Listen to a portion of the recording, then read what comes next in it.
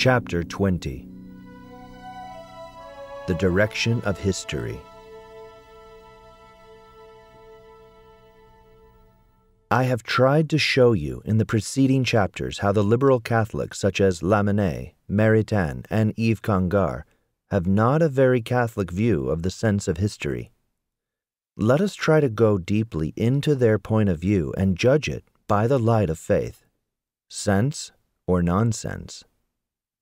For the Catholics called liberal, history has a sense, a direction. This direction is imminent. It is from here below. It is liberty. Humanity is urged on by an imminent breathing in the direction of a growing consciousness of the dignity of the human person, setting out in the direction of an always more extensive freedom from all constraint. Vatican II will become the echo of this theory by saying, like Maritain, the dignity of the human person is, in our time, the object of an ever more live consciousness. Always more numerous are those who claim for man the possibility of acting by virtue of his own options, and with all free responsibility.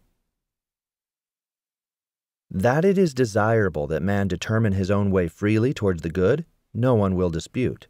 But that our age and that the direction of history in general are marked by a growing consciousness of human dignity and freedom, that is what is very questionable. Only Jesus Christ, by conferring onto the baptized the dignity of children of God, shows men what consists in their true dignity, the freedom of the children of God, of which St. Paul speaks. To the extent that the nations have submitted themselves to our Lord Jesus Christ, human dignity and a healthy freedom indeed have been seen to develop. Since the apostasy of the nations set up by liberalism, we have no alternative but to report on the contrary, that Jesus Christ no longer reigning, and the truths diminishing among the sons of men, human dignity is more and more despised and crushed, and liberty reduced to a mere slogan, empty of content. Has there ever been seen in any era of history so colossal and radical an enterprise of slavery as the communist technique of the slavery of the masses? If our Lord invites us to discern the signs of the times, then all the voluntary blindness of the liberals and an absolute order of silence has been required in order that an ecumenical council called together precisely to discern the signs of our time falls silent on the greatest and most manifest sign of the times, communism. This silence suffices by itself to cover this council with shame and with reprobation in the eyes of all history, and to show the ridiculousness of the allegation from the preamble of Dignitatis Humanae that I have quoted to you.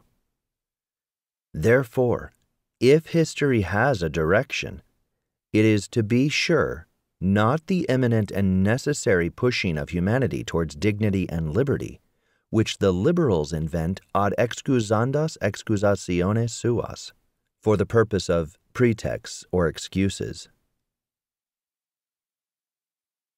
Then what is the true direction of history? Is there even a direction to history? History is all ordered to a person who is the center of history and who is our Lord Jesus Christ, because, as St. Paul reveals it, in him all things have been established in heaven and on earth, things visible and invisible, the thrones, the dominions, the principalities, the powers, all has been created by him and in him, and he himself is before all, and all things have in him their consistency. He is the head of the body, which is the church, he who is the principal, in order that in all things he holds the first place. For God has willed that all the fullness abide in him. He has willed to reconcile through him all things with himself, those things which are on the earth and those things which are in the heavens, by making peace by the blood of his cross. Jesus Christ is therefore the pole of history. History has only one sole law. He must reign.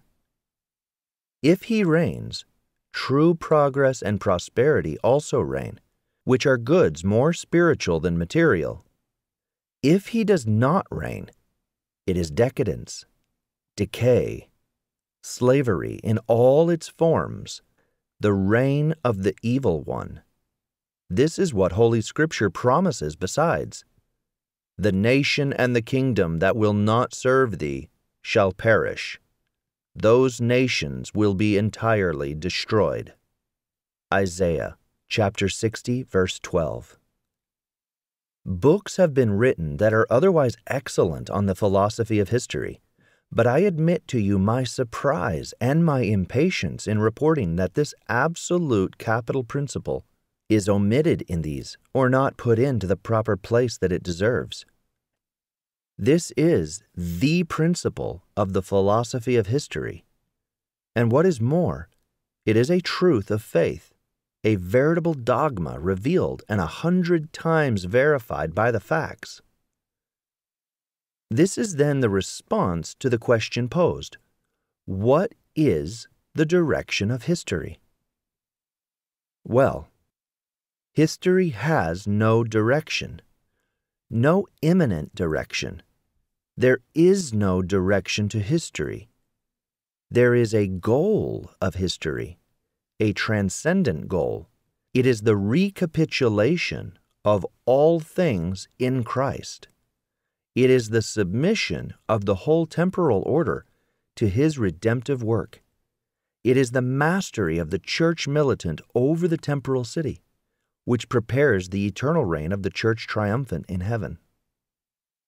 Therefore, faith affirms to us, and the facts show it. History has one first pole: the Incarnation, the cross, Pentecost. It has had its full blossoming in the Catholic city, whether this is the empire of Charlemagne or the republic of Garcia Moreno. It will have its appointed time.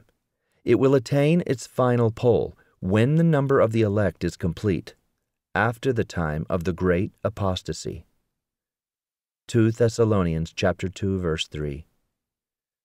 Are we not living this now?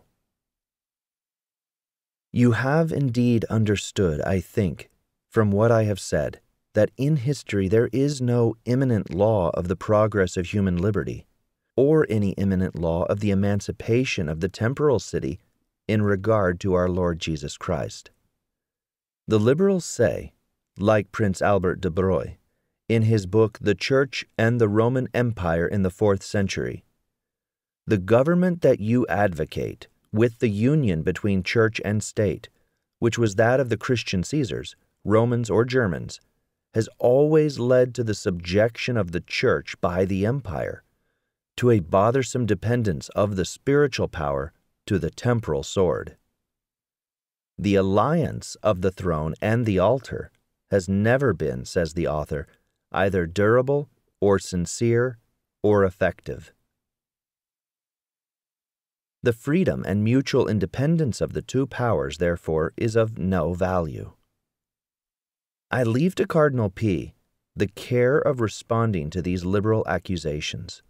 He does not hesitate to qualify these foolhardy affirmations as, quote, revolutionary banalities. He writes, If several princes, still neophytes and too little disaccustomed to the absolutist aspects of pagan Caesarism, have changed their legitimate protection since the beginning into oppression, if they have, ordinarily in the interest of heresy and at the request of heretical bishops, proceeded with a rigor that is not according to the spirit of Christianity, there have been found in the Church men of faith and men of courage, such as our Hilaries and our Martins, such as the Athanasiuses and the Ambroses, to call them back to the spirit of Christian gentleness, to repudiate the apostolate of the sword, to declare that religious conviction is never imposed by violence, finally to proclaim eloquently that the Christianity that had propagated itself in spite of the persecution of the princes could still do without their favor and did not have to give itself in vassalage to any tyranny. We know and we have weighed each one of the words of these most noble athletes of the faith and of the freedom of the Church, their mother. While protesting against the excesses and the abuses, and while reprimanding the reversions that are ill-timed and unintelligent, sometimes even challenging to the principle and to the rules of priestly immunity, never have any of these Catholic doctors doubted that it was the duty of the nations and of their heads to make a public profession of Christian truth, to conform to this their acts and their institutions, and even to forbid by laws, whether preventative or repressive, according to the dispositions of the times and the minds, the injuries that assumed a character of obvious impiety and brought trouble and disorder to the bosom of civil and religious society.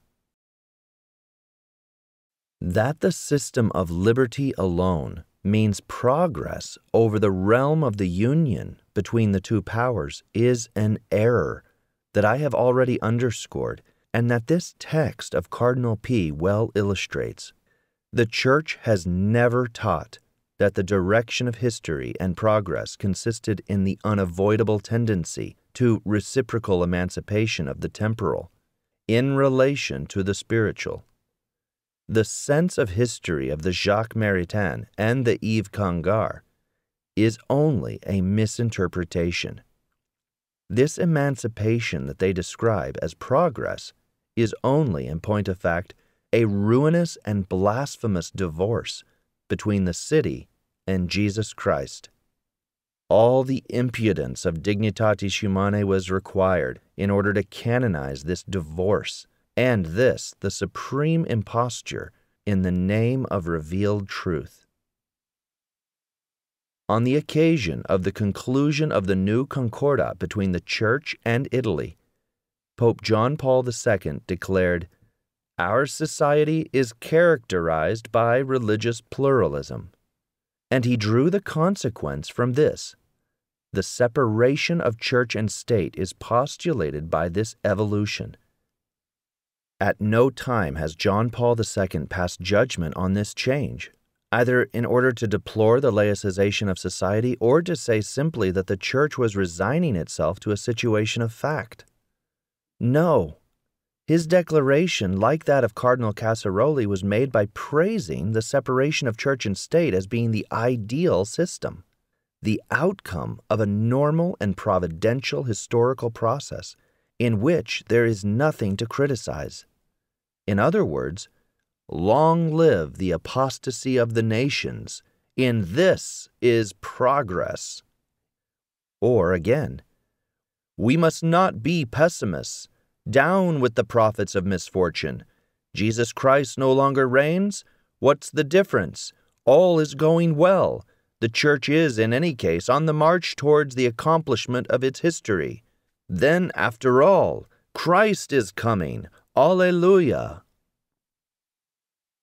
This smug optimism amidst so many ruins already piled up, this peculiarly half-witted eschatologism, are they not the fruits of the spirit of error and of aberration? All of this seems absolutely diabolical to me.